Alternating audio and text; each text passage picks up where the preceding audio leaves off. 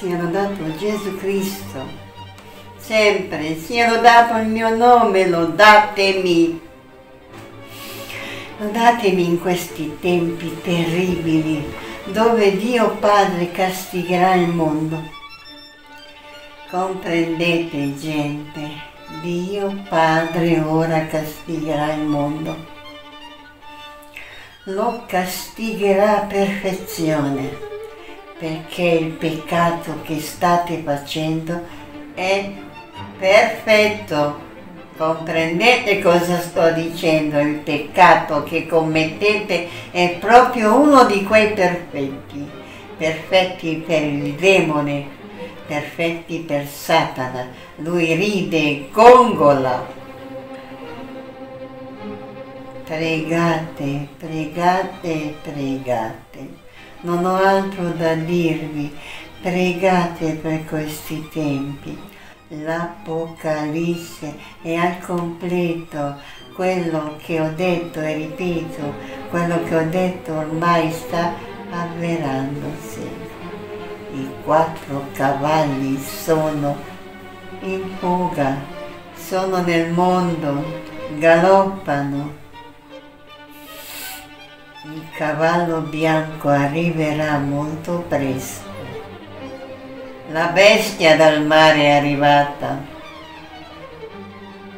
Sacerdoti, comprendete, la bestia dal mare è arrivata. Il Padre è stanco, non vuole punirvi, ma è stanco. Stanco di tenere la mano. Ormai la mano è giù, è calcata giù. Capite cosa sto dicendo?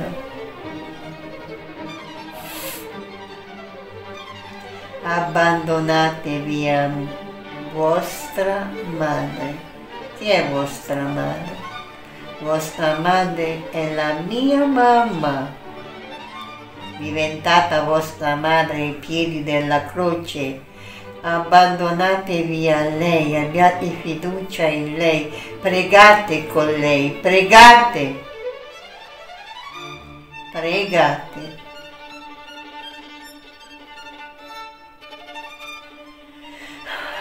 La terra presto si aprirà. La terra ai piedi dell'Italia presto si aprirà. Non spaventatevi voi che siete con me, non spaventatevi. Sarete portati via con me, insieme a me, portati via, ma non spaventatevi.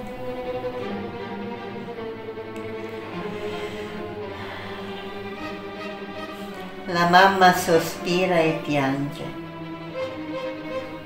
Sospira per voi sacerdoti, che non avete il coraggio di dire la verità. Non avete il coraggio. Possibile che siete così codardi? Possibile? Uomini codardi siete. Quante anime state mandando all'inferno per la vostra codardia? Io è anni che prego, che chiedo, che dico la verità. La voglio sentire anche da voi la verità. Voglio che voi la gridate la verità. Ormai la sapete qual è la verità.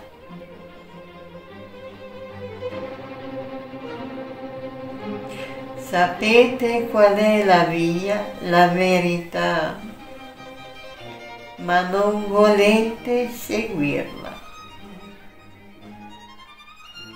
Sto aspettando ancora un poco e poi ancora un poco, ripeto, ancora un poco e poi più niente ci fermerà.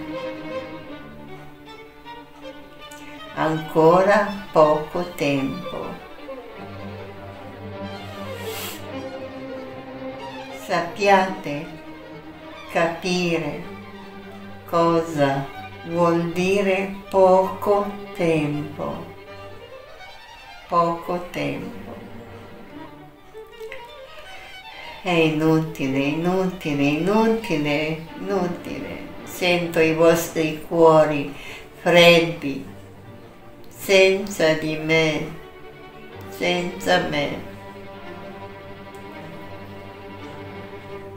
I vostri cuori sono diventati di ghiaccio. Non ascoltano la vera parola. Eppure avete il Vangelo davanti a voi. Avete quello per capire. Possibile che non volete aprire gli occhi. Mio Dio. Povera Italia, povera Italia, povera Italia. L'economia crollerà. Fame, carestia, seguirà il popolo italiano per non aver ascoltato, pregato, seguito la retta via. Povera Italia. Deve pur ravvedersi l'Italia in qualche modo, deve pur ravvedersi, deve pur ravvedersi. Questo popolo ormai inquinato dal male, inquinato, inquinato, inquinato dal male. È vero, pochi credono in me, molto pochi. Pregate,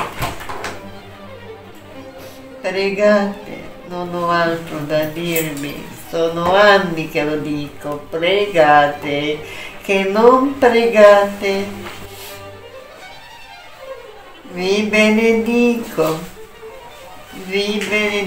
il vostro Gesù vi benedice e abbiate la pace nel cuore e non temete.